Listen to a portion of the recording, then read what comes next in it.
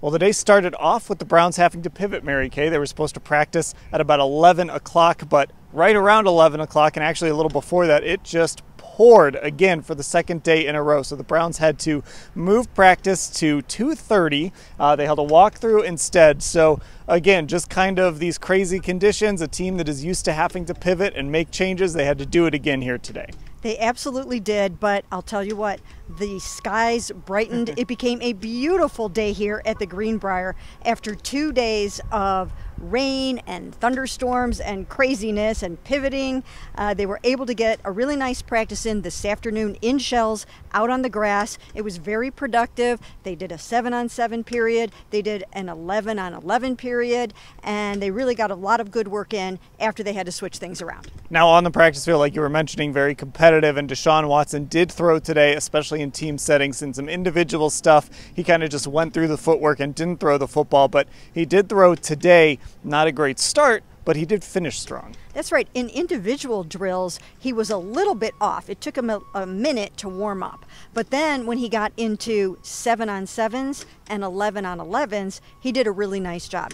In the 11-on-11 period, which they haven't done that a ton. Again, they were in shells today, not pads. But he went 5 for 5 in 11-on-11s. That's really, really good. And then, of course, in red zone drills, he threw a lot of touchdown passes again in the red zone. So it was the second straight time that he sort of rocked the red zone in 7-on-7s. Again, no pads and not the defensive lineman there, but still a good day for him. Yeah, so that was good to see. We did still see some struggles with the deep ball a little bit today, a couple of misses down the field. But just again, any little bits of progress here and there that we see, that's all going to be good with Deshaun Watson. Now, something else today, we got to hear from Mike Vrabel for the first time. Of course, he's working as a consultant for the Browns. We have seen him running around on the field. We've talked about him all the time on the Orange and Brown Talk podcast. This is a very pro Mike Vrabel production here at cleveland.com. So we got to talk to Mike for the first time today. And I just thought it was interesting to hear him talk about how he ended up here. We've heard some other guys talk about it. He just seems really happy here to be a Cleveland Brown. He is really happy here. He's having a blast. He's having so much fun. With the pressures and the demands of head coaching off of his plate right now, he's just running around, he's sprinting, he's racing. You guys might have seen my tweet about that. He's racing Jameis Winston after routes on air.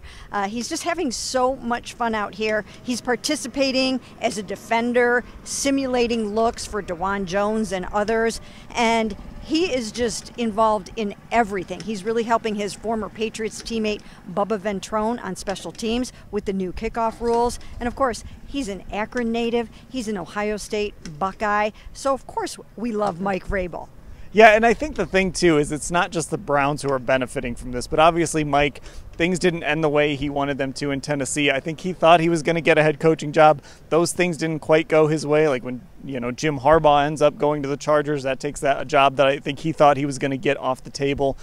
So this is just a situation where Mike, too, gets to step away, hit the reset button a little bit, and really kind of learn a new way of doing things. So it's not just the Browns picking up some of that Patriots and, whatever else DNA Mike Vrabel is bringing, but also he's kind of picking up some of that Browns DNA for whatever his next venture is going to be. He really is, and this is a very, very well-run organization. So he's seeing what good alignment is all about, and he's had it before. Of course, he worked in the Patriots organization for a long, long time.